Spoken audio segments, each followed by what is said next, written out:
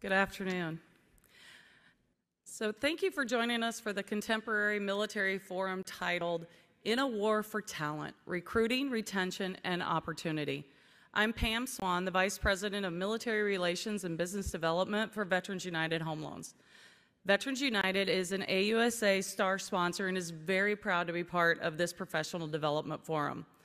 As the leading VA purchase lender, it is vitally important to us to work with like-minded organizations that support and protect our service members, our veterans, and their quality of life and veteran benefits. Veterans United prides itself on educating our men and women that have served this great nation and helping them with their earned benefits. This is large part as to why we also carry the highest satisfaction rating in the mortgage industry today, which is 97%. I am a little biased as a soldier's wife, but this conference is my favorite. That is why we chose AUSA this year to announce our new campaign, #ThanksToVeterans. You will notice that between now and Veterans Day, our company, along with two of our former Sergeant Majors of the Army, Kenneth Preston and Daniel Daly, we will be traveling coast to coast across this nation starting tomorrow, helping veterans make their community stronger, shoulder to shoulder, giving our veterans that passion that they miss after leaving service. We are very proud to announce this at AUSA, and we hope that you get a chance to view our RV that we have up on Hawley.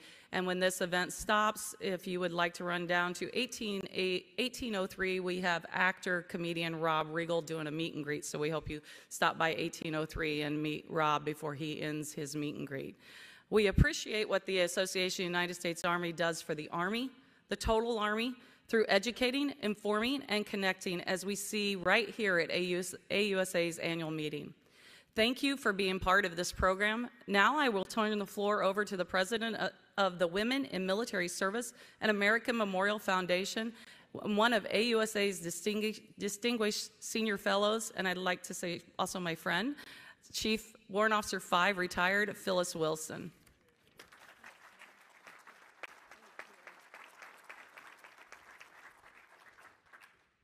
Thank you, Pam. And for anybody that's standing in the back from where I'm up here, there are lots of open seats. And this is a 2-hour panel, so please, if you're looking for a place to sit, take that opportunity.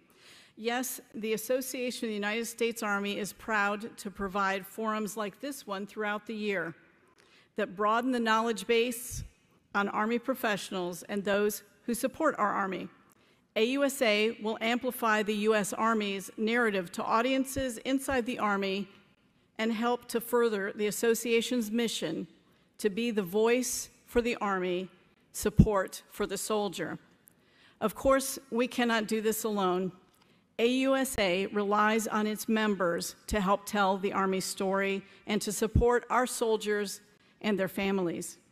A strong membership base is vitally important for our advocacy efforts in Congress, the Pentagon, and the Defense Industrial Base, and to the public in communities across the country through AUSA's 122 chapters within the United States and 8 countries overseas. If you are an AUSA member, thank you. And for those of you, Army professionals, who are not yet members of your professional association, we encourage you to join AUSA by visiting the membership booth, number 307, in Exhibit Hall A, or you can sign up online at ausa.org/membership. Now, it's my distinct honor to introduce to you our first speaker, the Chief of Staff of the Army, General James C. McConville. Sir.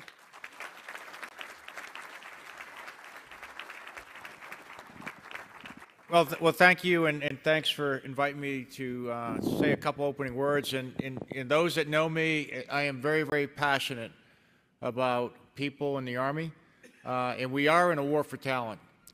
And when I think about the Army, it is people. They're our greatest strength. They're our most important weapon system. And every soldier, every family member, every Department of the Army civilian, and every soldier for life matters. And as we take a look at ourselves, We're in a very challenging recruiting environment. We've talked about those type things. But we have opportunities to offer young men and women unlike any other place. And so what we want to do is make sure we're taking advantage of the talent that we have in the military. We have to retain not only soldiers but families, and so we have to be very, very aggressive about that. And we have to manage talent differently. You know, at least, you know, I have 3 kids that are millennials that serve in the Army, so I get pretty candid feedback on, you know, how well we're doing. But, you know, they want us to compete for their talents. They want us to recognize that they're not interchangeable parts in an industrial age system. And I believe the young people today, they want purpose, and they want us to recognize their talents, and they want us to give an opportunity for them to grow. And the Army's absolutely the right place to do that. And, you know, you got a great panel here. They cover all walks of life. They get some great insights. But what we have to do right now, one thing that I appreciate having a recruiting crisis in the Army, and we're calling it that right now when we're coming out and saying that, is this is when you can make change. This is when you can do innovative things to change the organization for the future. If we're doing things in the personnel business that are 10, 20, 30, or 40 years old, then, you know, we're not moving forward. And we need to make that change. And we need to go out into the civilian sector and show young men and women why they should join the United States Army. You know, right now, 83% of the young men and women that come into the Army are coming from military family members. 44% come from JROTC. So we need to expose young men and women to the opportunities in the military. And only 23% are qualified to come in. And the Secretary and I have been very clear, and I want to remain clear, we are not going to lower standards. To me, quality is more important than quantity. But what we're going to do is we're going to invest in American youth. And we're going to give them an opportunity. I think some of you are aware that we've stood up a future soldier prep course at Fort Jackson. And I think that may be the way we do business in the future. We've already had about 1,000 kids come through that process. And it gives them an opportunity to beef up their ASVAB scores, to get into physical condition, and the initial results are very, very impressive. 75% of the kids that are coming that were barely meeting the standards are doing extremely well. The other thing I was really surprised to see, not only meeting the standards, some of these kids are really exceeding the standards. They've finally been given a structured, disciplined framework to learn and also to work out. And they're losing 2 to 6% body fat. And they're up in their ASVAB scores. And then when they're going into initial military training, as some of you know, they're actually being moved into leadership positions, which for a lot of these young men and women, they probably haven't ever had that opportunity. So it may be the future for us.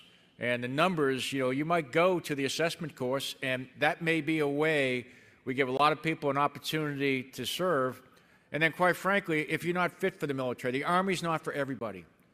And, you know, it's hard to tell until you get young men and women there if it's the right thing for them. But, you know, before we invest a lot of time and resources in them, is we give them a chance to come and try out. So we're going to do that. The other thing we have to do, and this is for our recruiters, is take advantage of the technology. You know, we're still doing a lot of things in an industrial age manner. Our recruiters are spending too much time doing paperwork, and we've got to do a better job of that. And we've got to, you know, we've got some systems that are coming into place. And then once we have soldiers in the Army, we have to retain them. We're investing in them, and what we want to do is manage them by their knowledge, skills, and behavior.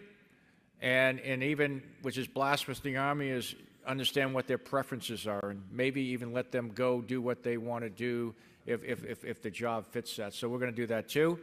And I just talked to CACI today. I had a chance to talk to their CEO, and IPSA is coming, you know, and that's going to help us, you know, move into the 21st century when it comes to managing talent. And the thing about talent management is, you know, we basically manage officers and NCOs by two variables. This is their rank and this is their MOS. That's not the future. We need to know all their knowledge, skills, and behavior, and one of the best examples I've seen of that is a young specialist medic down at the software factory who codes at the PhD level. We would never know that by his MOS or his grade. And we have so many talented soldiers, especially in the National Guard and Reserve, that bring incredible talents to us, and we got to be able to manage those, and we got to be able to play them in that position. So I'm excited about what we're doing in talent management. We're going to compete. We're going to be the best at managing talent. So everyone wants to serve with us, everyone wants to stay, and everyone wants to join the Army. And I look forward to hearing this panel. They're going to give you all the answers, and they're going to tell you how to make this happen. So thank you.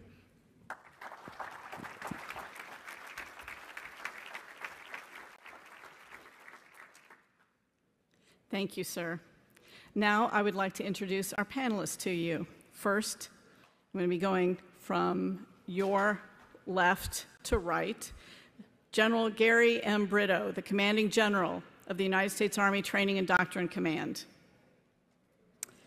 Ms. Julie Boland, the United States Chair and EY America's Managing Partner. Major General Johnny K. Davis, the Commanding General of the United States Army Recruiting Command. Ms. Stephanie Miller, the Deputy Assistant Secretary of Defense for Military Personnel Policy. And Dr. Bruce Orvis, Senior Behavioral Scientist of the RAND Corporation. At this time, each of the panelists will take approximately 3 to 5 minutes for opening remarks. We'll start with General Brito. Hey, thank you, Chief Wilson, for the opportunity. And I'm sure I can probably speak for many of the panel, all of the panel members as well, that we share the same passion that our Chief has for the people in our Army. And I would argue and suggest that modernization of our talent management systems and how we manage those three important pillars of end strength, recruiting/accessions, attrition, and retention deserve as much focus in modernization as it does in modernizing our equipment in the Army, whether it's a new tank, new helicopter, what have you. And without that, we really won't, or we'll continually fight this war on talent. And the Chief mentioned many of the environmental factors that we're talking to. So 1 month into command, very excited about being part of that and helping to manage the people for our Army as we continue to have the best Army that our nation needs to continue to fight our nation's wars. And again, very important. The Chief did mention a near-term challenge, and I prefer to flip that into an opportunity that we're having in recruiting, and it's no secret that we did not meet our recruiting numbers this year and a direct impact on our end strength. But we're still a very combat-ready Army. We're going to turn this ship into an opportunity for us. And I won't get into some of the other comments that may be made by following panel members, but lots of opportunity to do some innovative thinking on both how we run our recruiting enterprise internal to TRADOC, and very thankful for the assistance of the bigger Army as well. And I'll just highlight a couple of things that are helping us in the recruiting lane. I'll talk a little bit about the 21st century talent management that the Army has been doing for a couple of years and will continue to do as we modernize as well, and then turn it over to a fellow panel member, very cognizant of the time. But I would like to mention the full Army, really DOD support to turning this recruiting challenge into a very effective opportunity. And one thing we've started doing just recently, we'll continue to do, is alignment with our fellow commands that are supporting TRADOC. Specifically, I'll give a couple examples, and working with my battle buddy in FORSCOM, where he's aligned the corps and the divisions with the 5 recruiting brigades, plus one, our medical brigade as well, across the nation, so that we can showcase our Army, educate those who have a propensity to serve, or even those who, more importantly, don't have a propensity to serve, to include their parents, principals, and others, to show how great this Army is and the 150-plus jobs and opportunities that it can offer. That's with FORSCOM, doing the same with the Centers of Excellence across all of TRADOC, my battle buddies in USOC and USAPAC as well, to reach all of the states and territories and the soldiers, future soldiers that may want to join the Army, and increase that propensity to serve.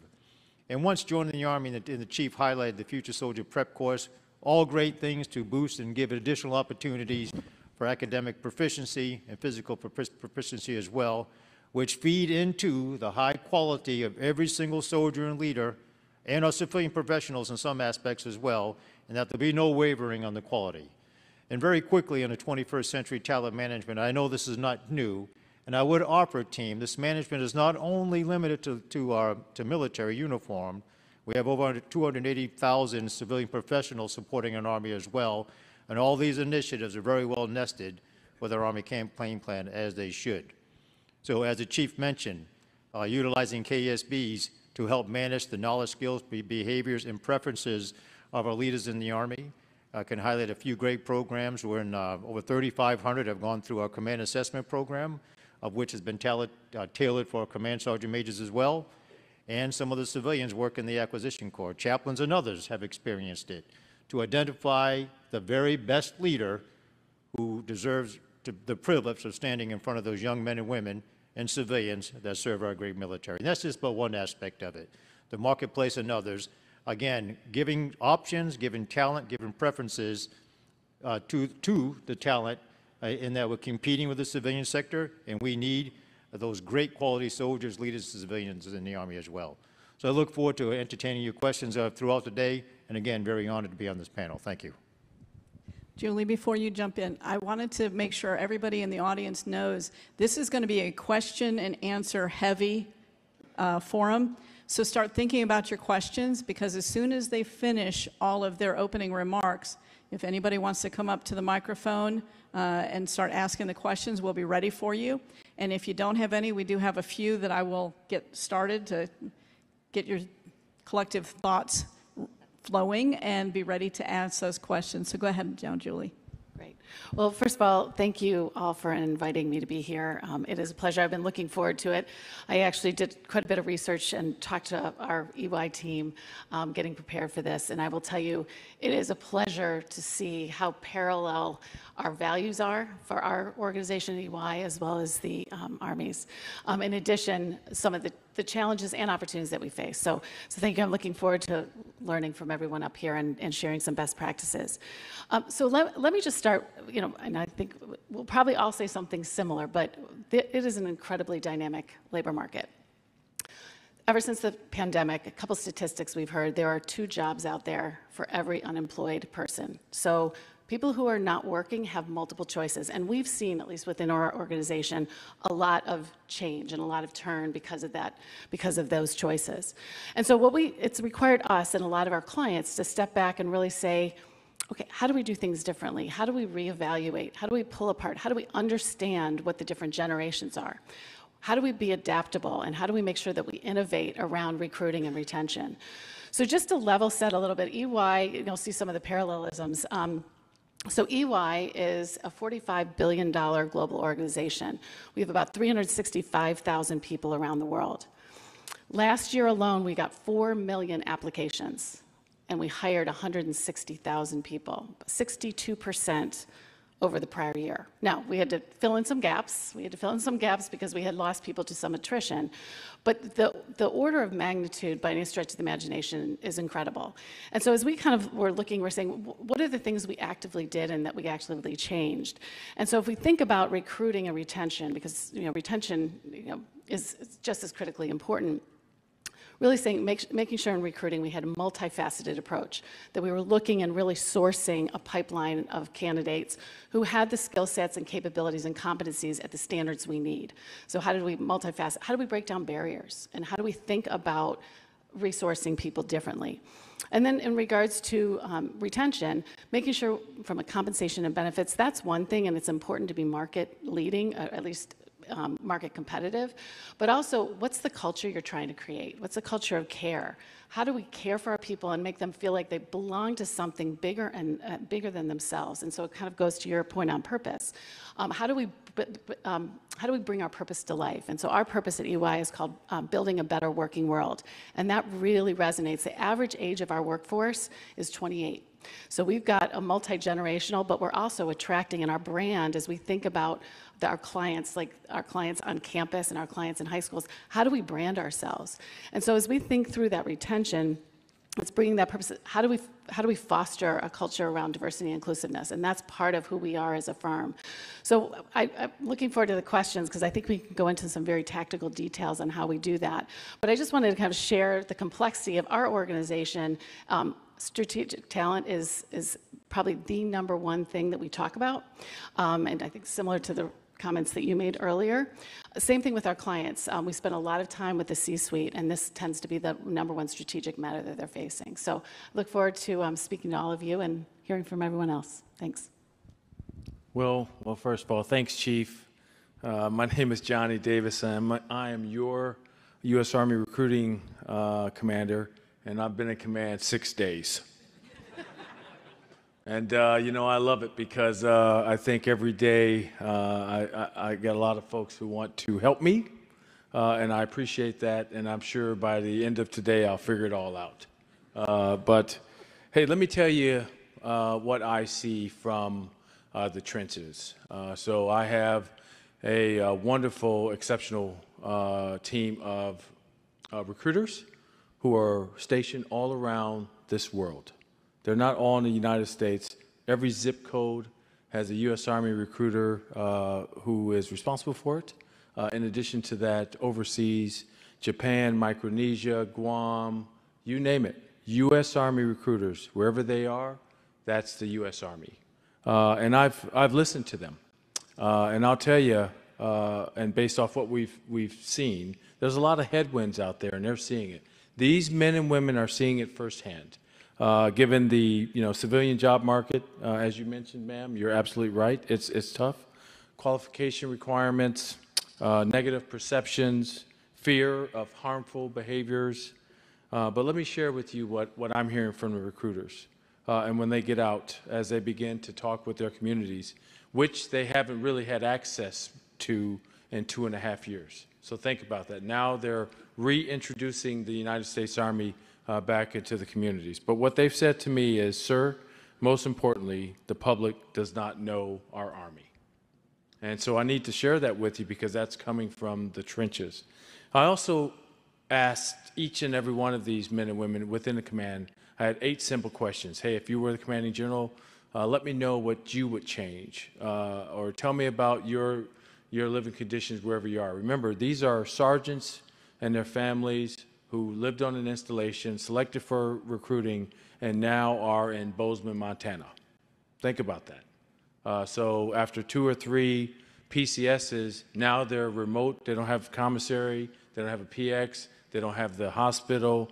So everything they have is remote, to include paying co-pays, tolls. I can go on and on. So this is impacting all of these wonderful men and women. They are us. And they're out there representing the United States Army. So I sent out an 8-question survey. Within 10 days, I received 44,000 responses. And what they've shared with me, and I'll just share this with you, and then I'll pass the mic on, was, hey, sir, we'd like you to really focus on the following areas. And I am. I'm listening to them. Sir, support and resource us. Sir, talent management. Create the positive climate. This is what they're telling me, and I want to share this with each and every one of you. Reduce stress on the recruiting force. So that is something they've asked me to do. Sir, look at training. So remember, we have a large contingent, about 155 of master trainers. So we have to look at, hey, do we need to bring them back in post-COVID as we introduce our Army back to our communities and retrain and recertify and redeploy? And then, of course, increase access. And that's where I would ask everybody's help for all of these men and women representing your Army. Help them gain access. And I can explain access based off probably a follow-up question. And then the last thing, sir, drive positive change. This is an opportunity. The way we move forward now is the way we can change an industrial model and recruit for the future, and really change the way we do business. So I need your help. Again, these are the 44,000 responses for these men and women in the recruiting force, and I'm listening to them, and now I'm sharing that with each and every one of you. Thanks. I look forward to your questions. Thank you. My name is Stephanie Miller. I'm the Deputy Assistant Secretary of Defense for Military Personnel Policy, and appreciate being invited by AUSA and the Army to be a part of the panel. We've had the pleasure in OSD to work with all of the services, but truly Army most closely over the course of the last year as we tried to adjust to the headwinds that all the services are facing. And I will say that, as you heard from General McConville, the Department of the Army leadership is all in on this issue. You hear it from the other panel members, and really see some innovative practices coming out of, USAREC, Cadet Command, TRADOC, G1, ASA, MNRA, all the way up to General McConville and Secretary Wormuth, and it is encouraging to see such an all-in spirit to try and address these challenges. Our responsibility at OSD is to try to provide lift to their effort, to try to clear barriers, understand the landscape, and then to help work with Congress to potentially gain additional authorities or to modernize the authorities that we have such that we can be more adept at what we do. We're very pleased to say across all of the services that we recruited about 170,000 American young men and women to come into the military, and we're excited that they're about to join their brothers and sisters in arms, but we have a lot more work to do, and this past year, the only service that actually met both their active and reserve component mission for recruiting was the United States Marine Corps. So Army is not the only service that's facing this challenge, it's all the services, and in many respects, we thought, well, we just need to get through fiscal year 22. We're going to turn the page. It will be in fiscal year 23. But for those of us that really work these problems every day, we'll say that fiscal year 23 is looking just as challenging, if not more than 22. All of the services are headed into this recruiting year with probably some of the most shallow debt pools that they've ever had, and the market dynamics have not significantly changed.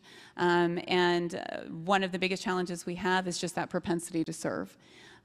We strongly believe in looking at the information that we have about the market that we're trying to recruit from, that they're really driven by a passion for purpose, relationships, and a clear path to success.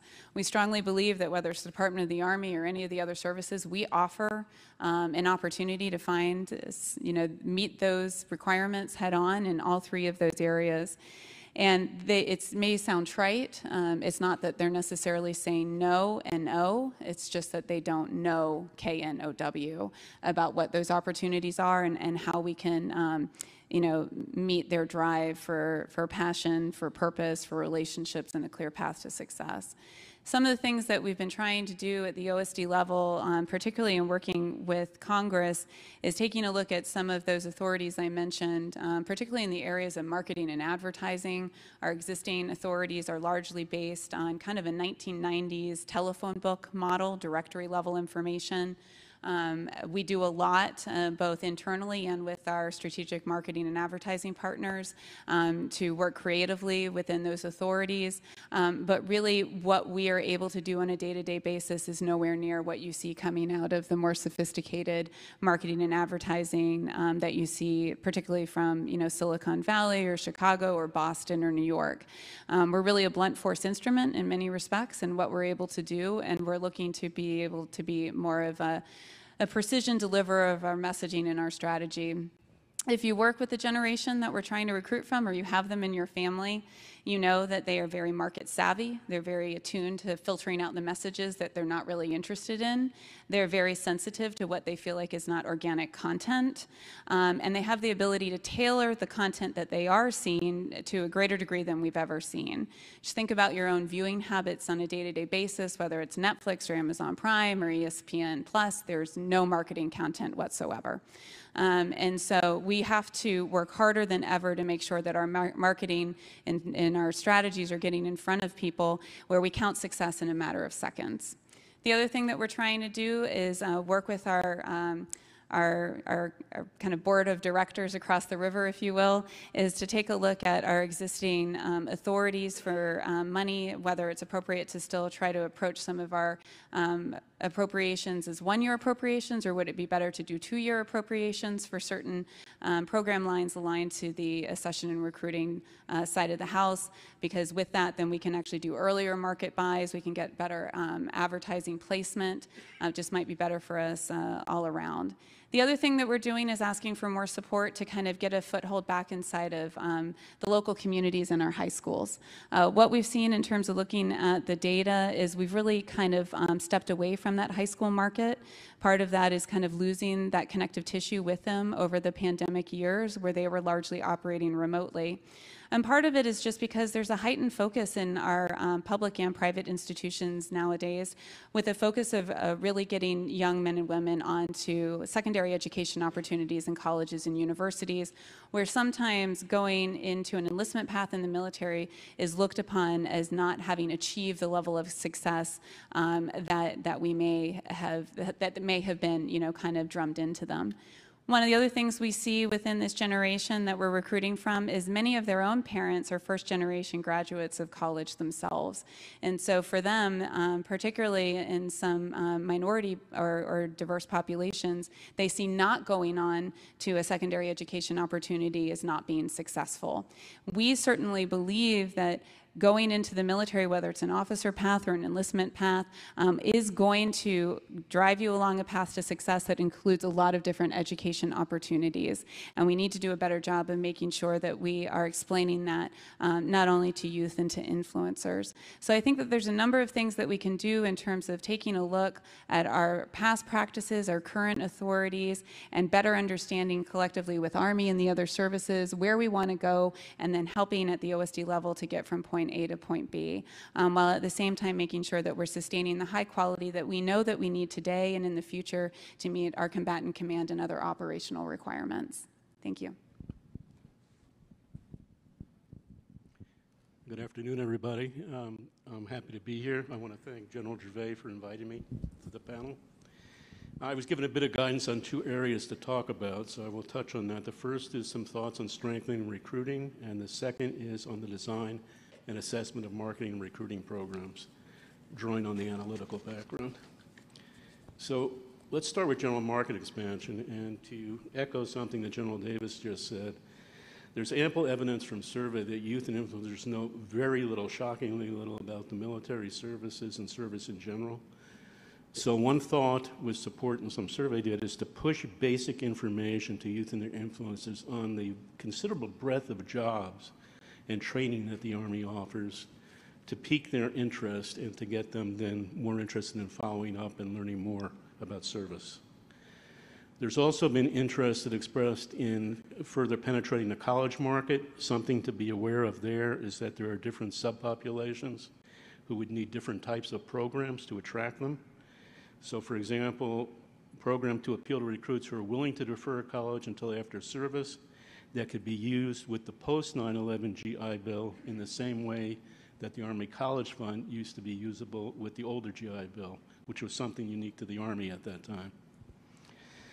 And perhaps a program for those not willing to wait to help them work toward a year or two towards an associate degree, so they would do that between enlistment and going on to active duty. Increased use of marketing programs for those who are willing to enroll and attend classes while serving, such as the concurrent admission program. And for those who already have some college, the thought is to expand the loan repayment program with lower caps on the amount that's repaid, but less stringent eligibility criteria, which are pretty strict right now. In terms of optimizing recruiting resources, analysis suggests, over the years it's suggested this, that the Army has over-relied on enlistment bonuses. There are reasons for them, you need them, but they tend to be overused relative to marketing. And that has a very significant effect on cost and the amount of recruits that are produced. Another area is to try and use analysis that we're aware of to help recruiters improve their productivity. That could be, for example, accounting as fully as possible for the difficulty of recruiting in local submarkets and taking that into account in recruiter assignments and missioning. We can also increase, echo something you just said, data-enabled outreach and CRM that would require some relief from restrictions on government use of those approaches. And we can think about adding enlistment options. So one example would be an enlistment approach that offers a menu of options to prospective recruits where they're trading off non-monetary and monetary options that gives them greater ability to get packages that they want, but it also winds up saving recruiting resources at the same time, because the bonuses offered with these non-bonuses options as supplements are smaller than standalone enlistment bonuses. We need to continue working towards strengthening marketing ROI. That means continuing the regular assessments that the Army Enterprise Marketing Office is doing, where it's looking on ROI in terms of leads, appointments, and contracts.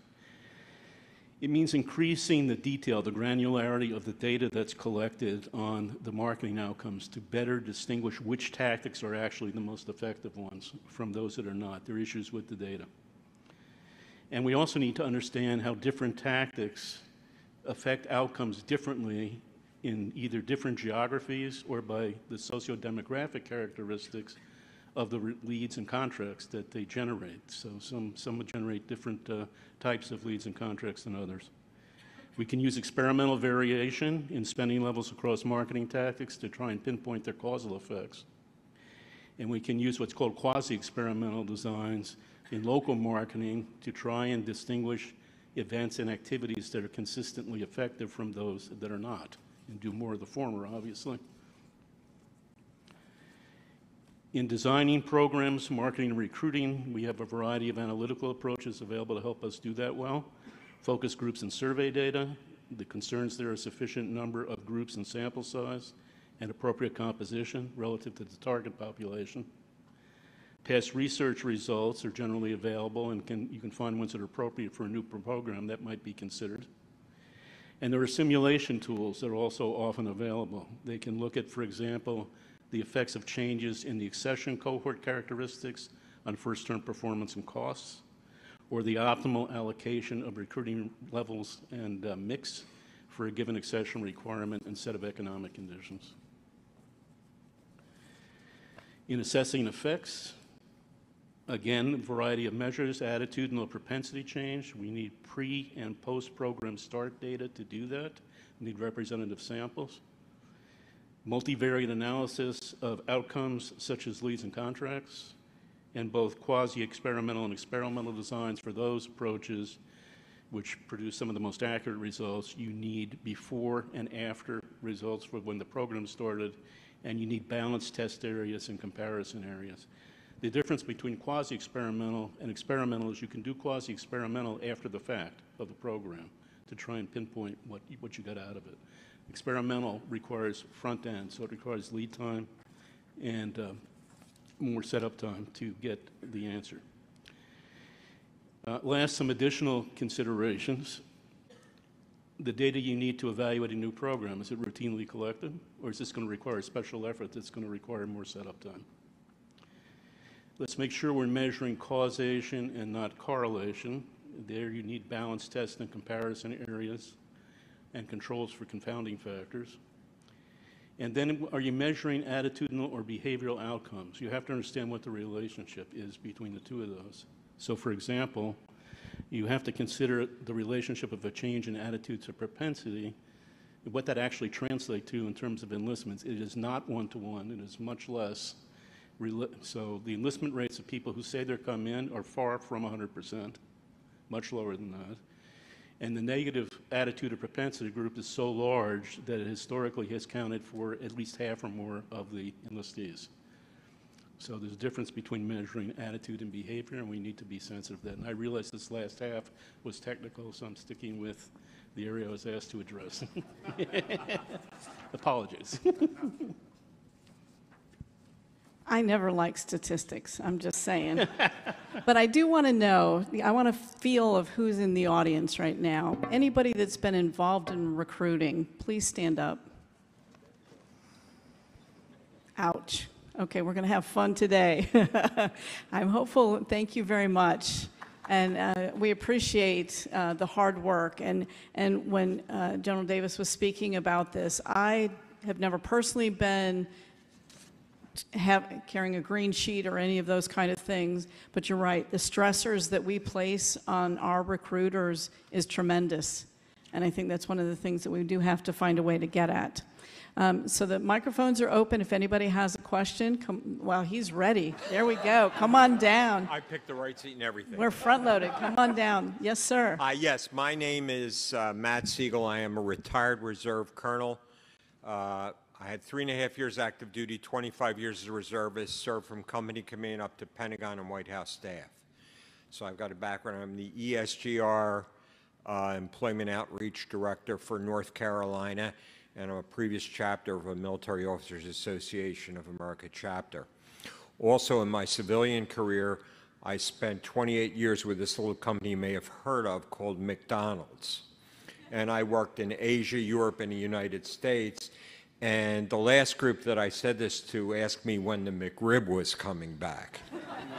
Okay, but that's really not my purpose. But if anybody wants to talk about that, we can do so after this is over. Anyhow, I want to talk about recruiting and using soldiers for life and so on and so forth. For example, in medical recruiting, through AUSA and some members of AUSA, word got to my wife and I that they were looking for a way to get into medical schools because of COVID shutdowns and all that other stuff.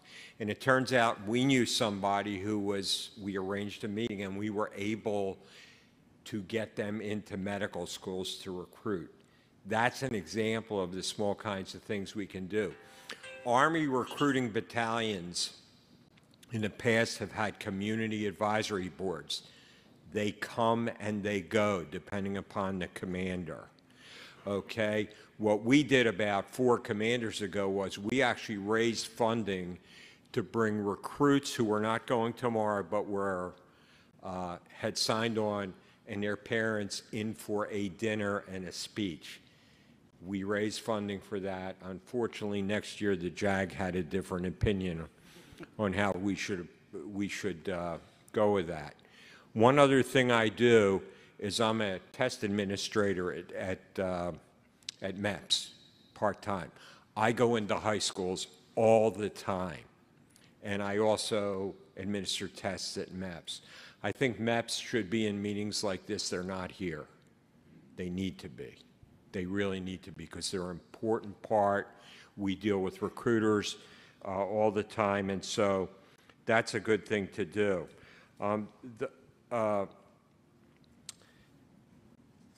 And, you know, the chief said we have to get innovative, and we really do with these shortfalls. And there are just so many ways we can do it. And what I would say to you is reach out to Soldiers for Life like me. We don't sit on committees and things like that. We're just out in the communities doing the work. We can help you any way we want. And the last comment I would make is look at the labor participation rate, not so much the unemployment rate. That keeps going down. We can help raise that up so people that we don't reach maybe would be potential candidates for the military. Well, sir, first of all, thanks, and thanks for your service. And one thing I wanted to add, and there was 3 great comments, but we touch on each of those. And let me tell you, this is what keeps me up at night and what I plan to do. I just finished personally penning a note that will be the key article for the Army Echoes magazine or pamphlet that goes out to all Army retirees. It'll go out 1 November to all 1.5 million. And you will see my message. It is very direct, specific. I'll give you access to the Army Careers app. But more importantly, I want all of them to take the next 7 to 10 days and move to their closest recruiting station that you can locate right in the map and offer your assistance. One, to access, the other to education. So that's one. Yesterday, I had the opportunity to speak with the CASAs and all AARAs to talk about that community leader access. You and I are thinking the same thing, sir, and it's on my mind, but I can't get it out fast enough, and I'm trying to move very quickly with each step. That is going to happen next, and then I will I'm almost finished with my note to all general officers and retired officers with instructions for each one of them. And sir, everything you've said, I've captured, but essentially we're taking the step forward to educate and connect and then create more access. We're here to help. Yes, sir. If I could just add to that, first of all, thank you for being a test administrator. And while MEPs may not be in the room at an OSD level, we do have operational responsibility for all the MEPs. So which MEPs are you at? Raleigh. Okay. So being a test administrator is so critically important. These are the folks that go into high schools and actually administer the ASVAB in high schools, and then often help facilitate post-test interpretation and other aspects of the program. And actually where we still see a foothold inside of high schools, it's usually our test administrators because they've formed long-term relationships with the local high schools, and there's a level of trust. 3 next week. Great. So glad to hear that. Because as you all know, recruiters are so important, but in essence, we are turning over recruiters about 1/3 a year in terms of coming in. And so it's establishing a relationship almost every 3 years with a school and a high school and administrator, whereas the test administrators have often had those relationships for even in some cases decades. And so I completely agree with you that there is value in making sure that we're partnering with our test administrators. We're partnering them with our recruiters to make introductions and to gain that level of trust, and where there's more recommendations from our test administrators broadly on how to get that access back into the schools. I think that's a really good point. I would make one comment on that. When I do a test administration, the last thing I say in a high school is there anything else I can do for you? Those are my words walking out the door, and so they're never out of our mind. One last one, Matt. You're getting more than you wanted today. This is awesome. Hey, we are being innovative with our Soldier for Life transition program as well. A job assistance, a partnership with the businesses as well. They're giving job opportunities for those soldiers either retiring or getting out after their first assignment. And I think you can well appreciate, that makes them a great ambassador for their time in service in the military, and go back and talk to family members, bring a soldier in. And that's also just exiting the service, whether 20 or not, with some level of dignity and respect. And that's important. And as you mentioned, take some very innovative thought also. Good afternoon, everyone. My name is Carlos Urquía Diaz. Buenas tardes. The reason I'm greeting you in Spanish is because we're a more diverse country, and we're going to become even more diverse. So my question is very simple. I've been a member of what's called HALO, which is the Hispanic American Leadership Organization. When I got to law school, I was a member of AUSA, NAUSA, and BALSA, which is the Black Law Student Association, the Hispanic Law Student Association, and the Native American Association. I'm also a McNair Scholar and a president of LULAC. The reason I mention all of those chapters and organizations is because not one time was there a government recruiter or a military recruiter. I'm a former infantry officer via OCS, and after leaving the military, I got promoted to military spouse. My suggestion to you is that we have so many programs, whether it's minority or women programs, that we are not tapping into. I'm a former dean of a college, and I never have problems recruiting people because I know lots of folks who know lots of folks and who belong to that organization or to that group. And they went in there and recruited for me. And that's how I've been successful. Just because you send someone to an organization, that doesn't mean they're going to identify with the people you're trying to recruit. Don't send a cat person if they're a dog person, or vice versa. We all know how we feel more comfortable. So I have to get going because I have to go get my child. But my suggestion is that send people to those organizations, upper bound. They will do the work for you. Use them. Look up different organizations in your communities. The ones I'm most familiar with is the minority communities. I've never had a problem recruiting folks. So I leave you with that because we're not utilizing those wonderful resources out there. Sir, and I very much appreciate those suggestions, and we totally concur with you. Not only from a policy perspective, we'll deal with that, but just connecting with those soldiers that may or not want to join and have a propensity to serve. Somebody you're comfortable talking to, someone who can relate to you, your family conditions, the whole bit. So I concur with you. And certainly something we're taking on both as a big Army through our sessions, our recruiting task force, which is assisting us at the Department of the Army level within TRADOC. And I won't get into, I know Johnny could probably talk to this in detail on how we're going to do it at the street level, the kitchen table level, with all the communities that you just mentioned. Thank you so much. Great suggestion, though. Thank you very much. Don't be late picking up your kid, though. No.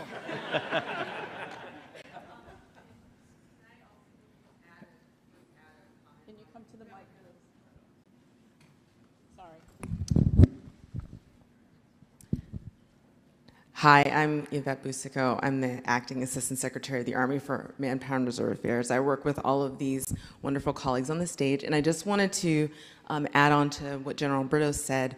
We're working closely with our civic organizations. In fact, the Army had a Center of Excellence at the National LULAC convention in Puerto Rico just a couple of weeks ago. I see the Sergeant Major in the front who was there speaking on our behalf.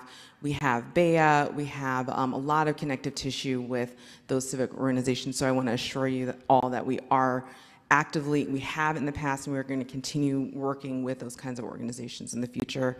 Mr. Beach, the DASA for E&I, Equity and Inclusion, and also he is the principal advisor to the Secretary of the Army, reports to her through the MNRA, and works very closely with those organizations each and every day. So we are doing that.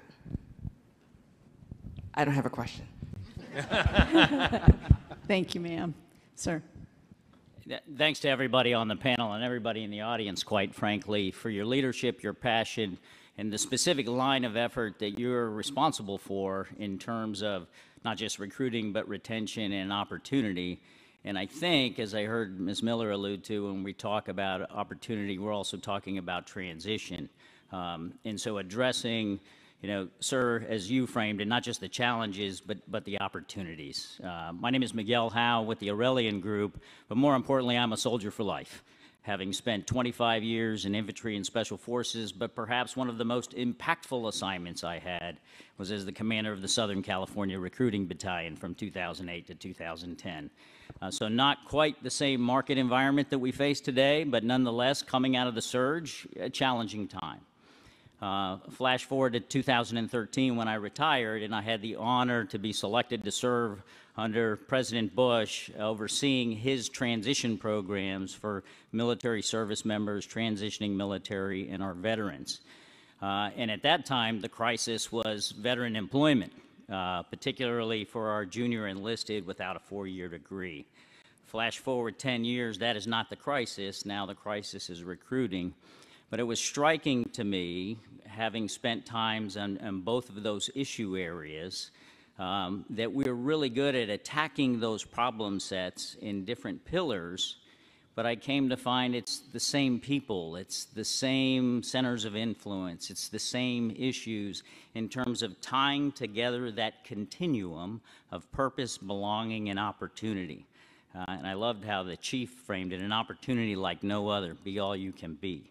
And so my question is, how are we thinking and approaching the issue of recruiting, but tying together the full life cycle in terms of service and retention, and then the transition, because the success across all three are really integrated.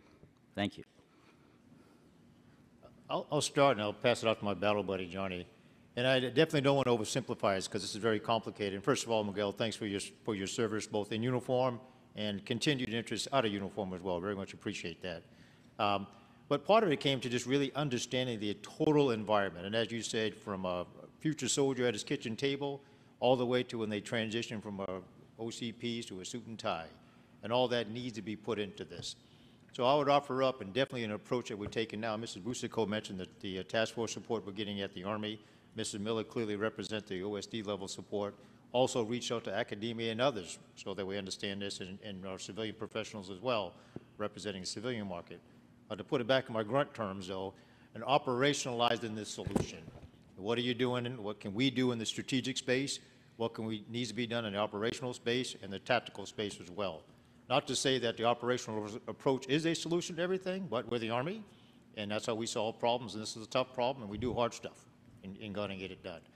But the players in all of that are not only just uniformed as well, a recruiting command, working with academia, working with the principals, working with the hospitals, as I just mentioned, our policies and programs for Transition for Life, to get at this thing and get at it quickly before it impacts the readiness of the Army, which we're not going to allow to happen. And I know General Davis, and I don't want to steal this thunder, is very much taking some very innovative approach, looking internal to our recruiting enterprise, which is large, and understanding the landscape, understanding the problem, Do we need to attack look at the how we market differently? And I would offer yes, both locally, nationally, and down at the strategic level as well.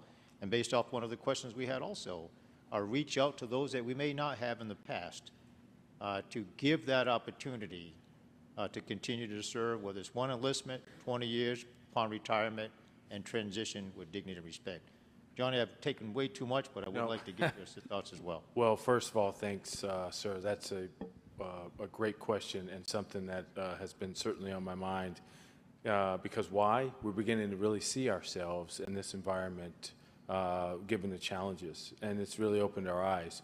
So when I think about the ability to penetrate down across the communities, we have a bunch of agencies that exist, but we didn't really synchronize them. So that's what you just said is something I am personally involved in terms of how to fully utilize, leverage Soldiers for Life, local marketing, our social media, our partnerships. One of the things, big thanks to the chief, was partnering a active duty division with each of our recruiting brigades. So example, the 101st Airborne Division is directly linked with our 3rd Recruiting Brigade. This has never happened before in history. And what we have to do with that small brigade is really leverage all of these wonderful assets and really be able to have an impact in that brigade area of operation. And don't forget, bring in school superintendents, CASAs, ARAs. I mean, I can go down the list. So when I call it the Super Summit with all my teammates. If you execute an event, is the Super Summit involved, and have, just like you said, VSOs. How do we bring everyone together to maximize our wonderful impact wherever we are? So thanks. And I'll just add briefly, because I know we have other folks who want to ask questions, but on your point about transition, I think at an OSD level, it's something that we're very attuned to. It's not survey data that we collect, it comes from someplace else, but there is some indication that military members themselves are less likely to recommend military service to the youth in their lives. We've seen that metric increase. And I think for us, it's very important to make sure that in a transition that it's a positive experience, so that they don't leave for whatever reasons that they're choosing to leave, or it's a full retirement, that process is a smooth process, it's positive, and that we are potentially even showcasing opportunities we still have to stay connected with the military, whether full-time, part-time, even outside the USA jobs, very strict confines. We are committed to that, so much so that we're actually looking at right now our transition assistance programs oversight within OSD is within our readiness division. We're actually looking at moving it to my division as kind of a personnel life cycle approach. And so I think your point is extremely well made because it does come full circle. It does. Thank you so much. I'm confident that with this leadership, we have all the capabilities. Just tying it all together, as you said, sir, operationalizing and activating all of our networks. When we look back at 2030, I hope we look back at this panel and look what we as an Army did. Thank you. Thank you. Quickly, many of you may have question cards, blank cards that you can fill out. If we do not get to all of them, we will be collecting these and we will be sharing them with the panel, asking for them to provide their remarks and comments, and we'll get those pushed back out at a later date. So don't be hesitant to complete the cards at this time. Yes, sir. Please go ahead. Mark McCarley. Upon my retirement from this great Army, I returned to home a record and found myself a commissioner of my small city. And within that array of civic leaders, a good number supported junior ROTC and lamented the fact that it was very difficult to locate junior ROTCs within the school district, some attributable to political issues and others attributable to resources. And so with that, the question has to be, is the Army prepared to direct greater resources toward that invaluable program? And before General Davis answers that question, I have a note of gratitude and commendation for something you and your staff did with respect to recruiting and, of course, talking about the Army and its impact. You opened the aperture for 1,800 retired general officers and flag officers to make contact with both your senior ROTCs and your junior ROTCs. Now we are infusing, this is from TIFCON, the Flag and General Officer Organization. Some of you will, of course, matriculate to that organization upon retirement. And we are infusing those general officers and some flag officers into the JRTC, the high schools, for the purpose of explaining the Army message, foreign policy discussions, and of course, reaching out for the big purpose of recruitment. Well, first of all, sir, thanks. And I know I'm in recruiting command now, but I did depart cadet command, so I'm very familiar with junior ROTC. So there is discussions about expansion. And let me just to set the stage, let me provide context. So the program was initiated in 1916. It's really stood up in this, some of the states in the Southeast, Florida, some in Georgia, Louisiana, and it really blossomed from that over the next 100 years. So about 70% of our junior ROTCs are sitting in the, what is the Florida up through Virginia through to Texas. And that's where, so there's not equal distribution across the United States. So there's a request to expand depending on decisions. Don't want to get ahead of our Army senior leaders, but up to 50 schools a year for 5 years, which would impact, first of all, we want to place them in areas where the Army's not, and impact up to 300,000 additional students. So, I mean, as you know, that's ongoing. But it is, it's, just to give you an idea, when you think about, let's say, you know, Georgia, there's more JRTCs in, let's say, Georgia than there are in Michigan, Illinois, Wisconsin, and Minnesota combined. So, thank you.